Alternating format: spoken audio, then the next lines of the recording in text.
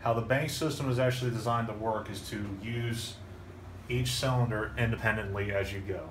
For example, if our SCBA bottles are at 4,500 psi, if this bank system for this tank is at 2,000 psi and the bottles are at 0, how it's designed to be used is you would turn on from this bank and fill those bottles up to 2,000 psi or whatever it will allow it to be filled up to. Once it's at that point, turn this bank off.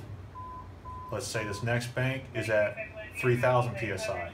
You would then turn this bank on and then continue to fill those bottles up to 3,000 psi. Once it's hit there, you turn this bank off, and let's say this bank is like this one is right now, just shy of 6,000 psi. You would then turn this one on, continue to fill 4,500 psi, and then once it's hit 4,500 psi, go ahead and shut off the system, close this down, release your pressure on your valves and stuff like that.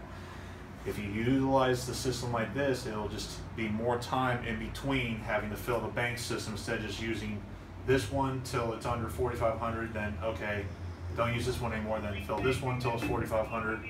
If you use it in the bank system how it's designed to be used, you won't have to fill these bottles anywhere near as much as you have to otherwise. So little by little, therefore you're not taking one full bottle all the way out. So then at the end, you could probably prolong it for another month before you can fill everything back up. Correct. Gotcha.